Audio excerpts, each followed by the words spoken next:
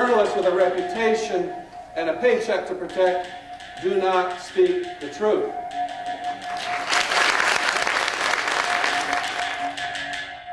What is happening? Something is going on. Can you feel the way?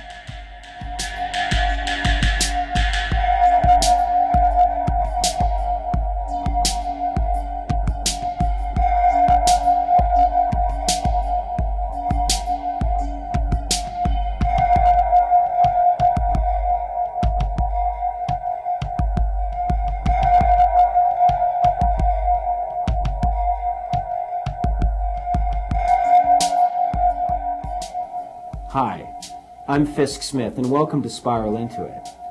Back in the spring of 2000, we reported on the mysterious story of chemtrails. Back then, millions of Americans and people around the world were reporting unusual sightings of unmarked airplanes ejecting strange contrails. Normal contrails are streaks of condensed water vapor that dissipate after a few minutes. But these chemtrail reports, with documented pictures and websites, were of a very different nature. In a typical case, an airplane or airplanes would appear. They would be unmarked, usually a military-type tanker plane. They would launch chemicals that would disperse and not disappear after a few minutes.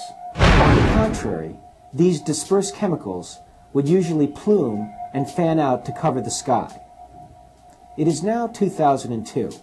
And Will Thomas has been following this story since its inception. He has been covering this story from the beginning. Will Thomas has sacrificed everything to cover this story. He has relinquished the love of his life, he's been ridiculed by his peers, and he has been harassed at every point. But you know what? I still see chemtrails today. Check it out. Look up in the sky. The next time you see a contrail, wait and see if it disperses after 20 minutes. If it doesn't, it's most likely a chemtrail. You see them all the time. So listen to what our guest has to say. This event was recorded at ConspiracyCon in Santa Clara in 2001, an event put on by Brian Hall. What is happening? Something is going on. Can you feel the way? Journalists with a reputation and a paycheck to protect do not speak the truth.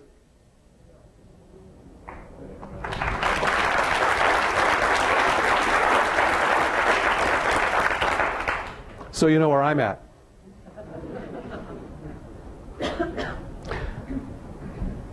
Yes, there's a standard response to this kind of information from the established media, the corporate media.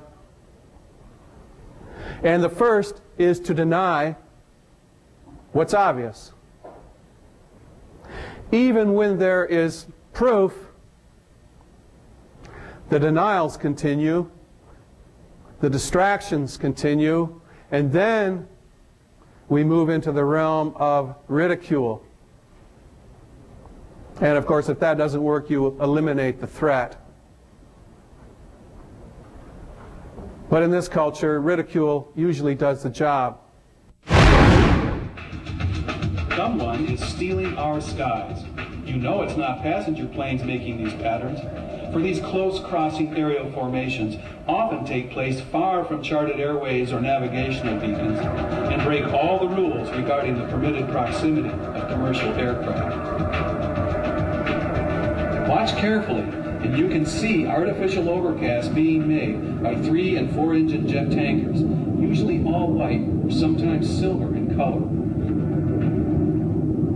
Even individual commercial planes, such as this MD-80 airliner, have been observed with unusually thick trails coming from their tail or wing-mounted engines.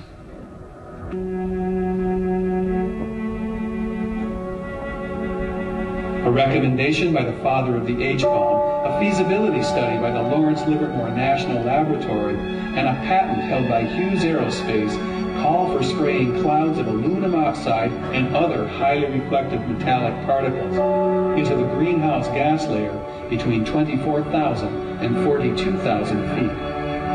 The intent is to reflect enough incoming sunlight to slow runaway global warming.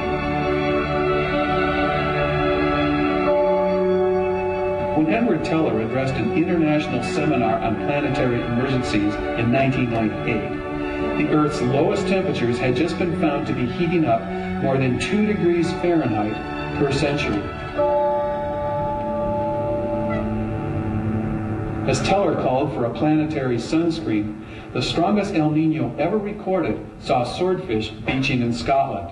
Tropical marlin and mahi-mahi were being caught off the coast of Washington State, and the first Category 6 hurricane ever recorded packed sustained winds of 200 miles per hour. Similar superstorms, droughts, and floods killed 50,000 people that year and cost insurance companies a record $92 billion, 3 times the annual dollar cost of the Vietnam War.